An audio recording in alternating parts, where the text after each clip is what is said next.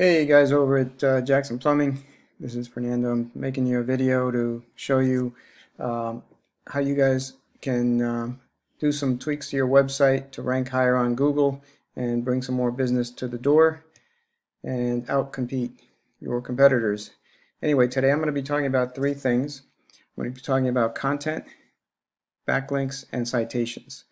Initially, the content that you put on your website is all of this text, all the words, numbers, letters, anything Google's search engines can read and look for key terms. So like St. Augustine or plumbing services, the more text you put in there, the more times they let you put those key phrases in there so that when somebody searches for plumber in St. Augustine or St. Augustine, Florida plumber, you guys pop up in the rankings close enough to the top so that they can see you on the first page. And again, this is all very doable. Don't think it's not.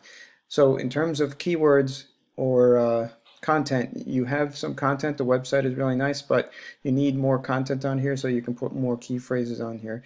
And if I were to copy and paste this content, it looks like you have 149 words of content on your website. Your competitor that ranks at the top of the Google search locally, one of your competitors has this content on their website. And this is probably not as much as they should have, but it's more than what you have on your site. So I would recommend increasing your amount of content to beat theirs. And because they don't have that much, it's very doable. So let me show you a typical search on Google. This is plumber St. Augustine, Florida. Just one of many, one of the more popular searches. At the top here is the ads section. These are paid ads, and the way people pay is they bid, and the higher bids get the ads up here. So if you're going to do that, it's something that you can do, and it is effective. It just, some browsers block these out, and sometimes people don't click them just on principle. So you can spend money here and it will work, but it's not as efficient as getting organic traffic and organic rankings. So these things, if you're going to do them, make sure you put whatever key phrase you want to be found by at least a couple of times in the text of the ad, and then make sure the ad reads smoothly so that Google can figure out what kind of business you're in, and they can connect you with these ads, with these searches. The next thing I want to talk about is backlinks.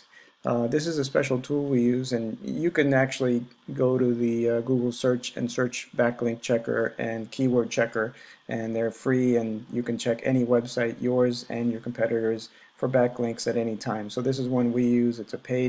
Um, it's a paid tool, but it's not necessary. So it shows your website, and you guys have 59 backlinks coming from 20 websites, and that leaves you with 35 organic keywords that people search you for, and 9 people find your website organically from Google searches per month.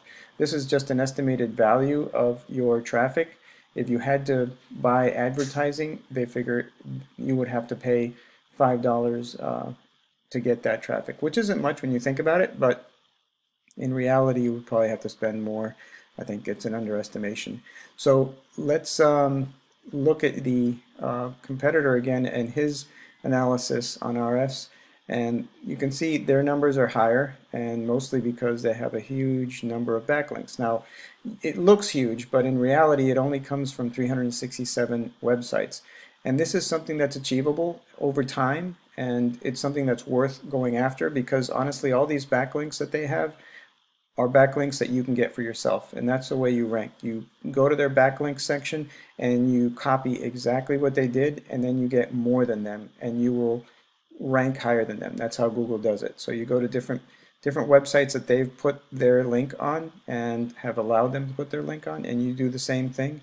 And if you do that and do the same number or higher, you will rank higher than them. That's simple as that.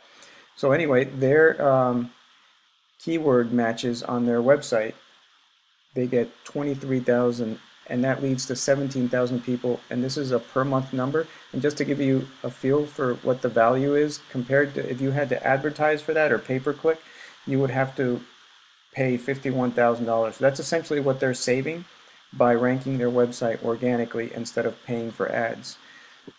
All right, so the last term I wanted to talk to you about is citations. And citations are basically listings in web directories like Yelp, Yellow Pages, and Yext, where you put your name, address, and phone number of your business, of course. As long as it's correctly spelled, Google will find it. And the more of those citations you have out there, the better for you, and the more authority Google will give you, and the more likely that they'll rank you in this section. And citations are considered also a form of backlink, but it's a different form that you don't require a link on a citation page. Just your name, address, and phone number can be typed into any blog post. And that's how you get in here, and this is obviously a valuable place to be. Although my preference is to try and rank up in the organic section, because a lot of people skip right over this and go to this section here. All right, well, that's all I have for you. So to recap, you need to increase your content on your page and add keywords, and you need to increase the number of backlinks to your page, and lastly, the number of citations out there on the internet with your name, address, and phone number need to go up. And you do this slowly over time, so start as soon as possible, because it does take time to get this all done and for Google to assimilate it and start utilizing it. All right, guys, thanks for your time. I appreciate it. I hope I was able to give you something that you guys can put into effect and drive some business, and have a great day.